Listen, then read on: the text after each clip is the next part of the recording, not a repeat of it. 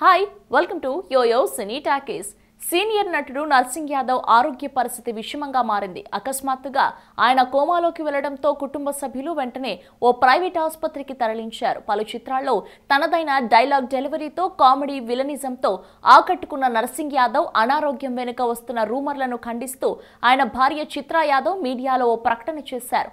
నా భర్త నర్సింగ్ యాదవ్ కొంతకాలంగా మూత్రపిండాల సంబంధిత వ్యాధితో బాధపడుతున్నారు. చికిత్సలో భాగంగా గురువారం డయాలసిస్ చేయించాం. అనుకోకుండా సాయంత్రం 4 గంటలకు కోమాలోకి వెళ్లాడు. దాంతో వెంటనే హైదరాబాద్ లోనే ఓ కార్పొరేట్ ఆసుపత్రికి తరలించాం. ప్రస్తుతం వెంటిలేటర్ పై చికిత్స జరుగుతుంది అని చిత్రా యాదవ్ మీడియాకు వెల్లడించారు. నర్సింగ్ యాదవ్ అనారోగ్యం వెనుక అనేక అవాస్తవాలు మీడియాలో కనిపిస్తున్నాయి. ఆయన పరిస్థితి విషమించడానికి వెనుక కారణం అనారోగ్యమే.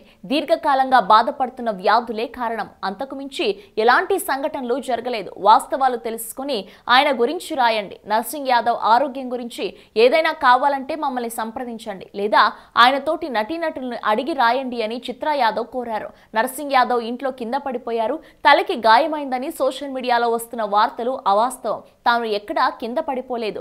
అనారోగ్యం కారణంగా ఉన్నట్లుండి కోమాలోకి వెళ్లిపోయాడు. త్వరగా కోలుకొని తను ఆరోగ్యంగా ఇంటికి రావాలని దేవుణ్ణి ప్రార్థిస్తున్నామని చిత్రా యాదవ్ ఆవేదన వ్యక్తం చేశారు. పలు చిత్రాల్లో నర్సింగ్ యాదవ్ తనదైన నటనను ప్రదర్శించారు. ఆయన డైలాగ్ డెలివరీకి ఓ ప్రత్యేకత ఉంటుందనేది తెలుగు ప్రేక్షకుల అభిప్రాయం. అనారోగ్య కారణాల వల్ల ఆయన కొద్ది కాలంగా సినిమాలకు దూరంగా ఉంటున్నారు. తాజాగా ఆరోగ్య పరిస్థితి క్షీణించి కోమాలోకి వెళ్లటం సినీ పరిశ్రమలోని తన సన్నిహితులను ప్రేక్షకులను ఆవేదనకు గురిచేస్తుంది. విజయ నిర్మల దర్శకత్వం వహించిన హేమా హేమిలు చిత్రం ద్వారా చిత్రసీమలోకి ప్రవేశించిన నర్సింగ్ యాదవ్ అనతి కాలంలోనే మంచి పేరును సంపాదించుకున్నారు. తెలుగు, తమిళం, హిందీ భాషల్లో సుమారు 100 చిత్రాల్లో నటించారు.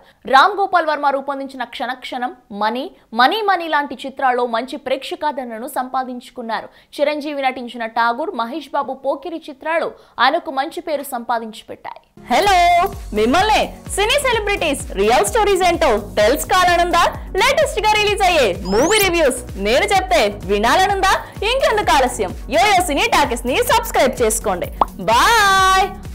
అన్నట్టు ఇంకో విషయం మర్చిపోయాను. కింద ఒక గంట సింబల్ ఉంటుంది, దాన్ని లాగి బట్టి ఒక్కటి కొట్టండి.